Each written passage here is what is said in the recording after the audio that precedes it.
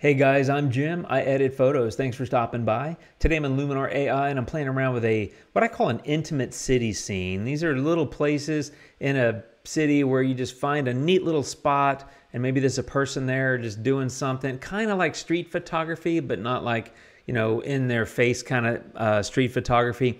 I just call it an intimate city scene. Let me show you an example. Here's one. There's this place, Shakespeare and Company in Paris, that's just a fantastically neat looking, cute is the word that comes to mind, a little bookstore. Anyway, this guy was standing there looking in the window and I was kind of taking photos of the place. So this is kind of what I mean by that. But there's some things I need to do to this photo to fix it. The first is I want to change the aspect ratio. This was shot with an Olympus camera, which is a micro four thirds. I want to crop this to a 2:3 aspect ratio. So maybe something about like that. I'm actually going to pull that back a little bit. And I also want to adjust the verticals. I love that in Luminar, and now that I've done that, I need to pull this back a little bit this way because I want to make sure I don't lose track of the bottom of this little sign that's sitting out there. So I think that looks good. I'm going to go ahead and close that, but one thing I notice is on this left-hand side especially, it looks a little bit bent. So that's where I come down here to optics, and I'm going to get this lens distortion. I'm just going to drag that to the right a little bit. I think like a 33, that looks about right. So I'm going to go ahead and close that and go back up here and start editing. So just to kind of get my frame or my canvas in place, I went from that to that. Straightened the verticals, cropped it a little bit, fixed a little distortion. Now I'm good to go. And if you've seen a number of my videos, you've probably heard me say that when I have a really dark image, sometimes I will start with Enhance AI instead of the light tool. This is one of those times. I'm going to go ahead and just drag that to about a 52. As you can see there, much better visibility into the photo. And now I feel like I can kind of start having fun in editing. So I've got that done. Now I'm going to go over to the light tool and make some adjustments. Now, the first thing I do in situations like this is a lot of these store lights and street lights and things like that in cities come off really yellow. And sometimes they just are yellow. I just kind of prefer cooler temperatures. So I'm actually going to pull this down like a -30, 31, something about like that, just to cool that tone overall, cool that off a little bit. I'm going to add a little smart contrast. So, like 25 or something. Highlights are going to come down just a tad, 35, 36. But I am going to bump shadows about 24, 25. Now you can see we've gone from that to that. So I feel like we're getting there. Still a few things I want to do. The next tool is going to be Structure AI. And I'm going to go, fairly kind of in the middle here, maybe 55, 56, something like that. Because it's a city scene and there's a number of things that have detail, I think Structure AI works great there. But what I want to do is apply it with a radial mask because I don't want it to apply across the entire photo. I just want to put it in certain areas. So now I need to adjust the orientation and the size of this thing and all that. So I just kind of mess around with a radial mask here and need to expand that. It's really the center of the photo that I most care about, showing that structure in. So something about like that. And notice I use this right-hand side one, whereas the left-hand side one is going to apply the AI structure outside the circle. This right-hand one is going to apply it inside the circle. So if I hit the /, you can see what the mask looks like. Anywhere where it's red is basically where that AI structure is going to be applied. So there you go. I've got it where I want it. And I'm going to use that mask again. So I'm going to click here and I'm going to say copy so that I can have that mask kind of on my clipboard ready to apply to another filter. Okay, and next up is details. And the first thing I'm going to do here is add small details of about a 20 or so, medium, like mid-30s. And then I'm going to add a little bit of sharpening as well. All I'm trying to do is crunch up some of that center area. And you guessed it, this is where I'm going to paste the mask that I'd previously used. There we go. So now that's applying in that core center area. If I click here to show mask, you can see it's the same mask as I had on structure. So I've kind of doubled up on that kind of look, for lack of a better word, because I want a little bit of crispy there and I don't want the crispy everywhere else. And I'm going to do something else to adjust that here in a minute. So I've got that kind of looking the way I want it to look. I am going to add a little bit of golden hour. So this is going to kind of pop that warmer tone coming out from the inside of the bookstore.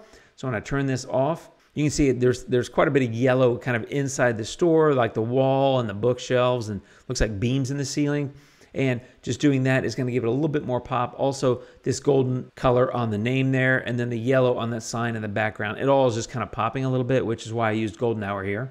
And now that I've done all that, I want to go do a little something to that the outside of that radial mask that I created. So I'm going to go to local mask. I'm going to click on basic. And the first thing I'm going to do is I'm going to cool it off. So I'm going to do like a -45 or something like that. I'm going to take the exposure down a fair amount. So I'm going to mask this in. So it's affecting the whole photo right now, but it won't forever. I'm going to go negative on AI structure. And I'm actually going to take the saturation down a bit as well. And then I'm going to come in here. I'm going to paste the mask. But this time I want it the opposite. So I'm going to click invert. So now I've taken that same mask that I used on some of the core tools on the essentials section of your global masking, and I copy and paste that mask into a local mask. And then once I did that, I inverted it because I want to cover the outside, not that inside. So in other words, I just want to impact that stuff that's in red, which is the opposite of what I was impacting earlier with the details and the structure. So let me go ahead and hit my / key to hide that. And let me turn this off. So if you look at this, that outside area that's being affected, there it is without it, and there it is with that back on. So what I've done, if you can look here, I've cooled it off, right? So made it a little bit cooler, which is kind of darker, kind of goes with nighttime. I've dropped the exposure. In other words, I made it darker. I took structure down. In other words, I removed kind of that crunchiness. I've softened up that edge a little bit. And then I also removed saturation. I could also pull down vibrance. I could kind of do whatever with these tools here. Maybe I could pull down shadows, make it a tiny bit darker as well, in addition to that exposure. Maybe add a little bit of contrast. You can see kind of what that's doing. In some way, I'm kind of creating like a little bit of a vignette around this photo.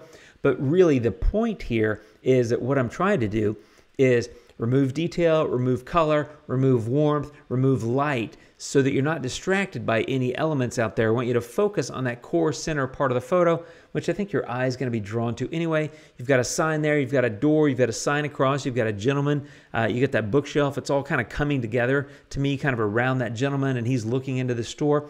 So I think you're naturally drawn there anyway, but remove detail, remove color, remove light. You're going to have less of a wandering eye because your eye is going to be drawn to stuff that's bright and colorful and detailed. So if I take all that away, you're less likely to be drawn there. So if I turn this off, you can see that outer edge is a little bit brighter, all that kind of stuff. And then when I turn it back on, you can see how it's gotten darker and softer and all that. So that's a way to help draw attention, is by remove distractions on the outer edges, which I'm doing here to kind of create a little bit more intimacy in the scene. And the last thing would just be a vignette. And even though I just kind of made a vignette with that local mask, I'm still going to come in here and add a little bit more of a vignette just to kind of tighten that up a little bit. I'm not going to like overdo it, but maybe a little bit like that. And then of course I like to use inner light because it really pops that center of the photo, and you can see what's happening there. It's creating a little bit more of the light that's, there's apparently, you can see the upper left side here.